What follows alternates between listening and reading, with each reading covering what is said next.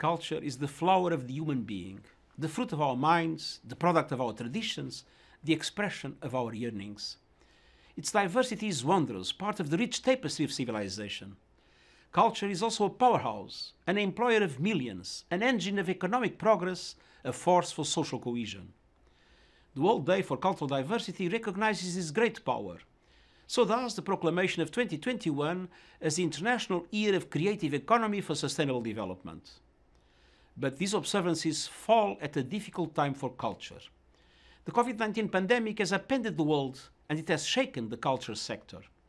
Across the world, museums have been shuttered, music halls silenced, theatres gone dark, tourist sites abandoned, and other cultural pursuits set aside as societies cope with death and disruption.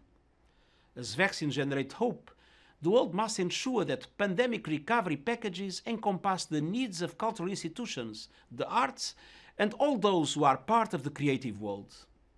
At a time of spreading hatred and intolerance, we must not only defend diversity, but invest in it. Societies today are multi-ethnic, multi-religious, and multicultural. This is a richness, not a threat. But we need to ensure that every community feels that their identity, their culture, is being respected. Let us all support culture and its power to advance dialogue and development for the benefit of all.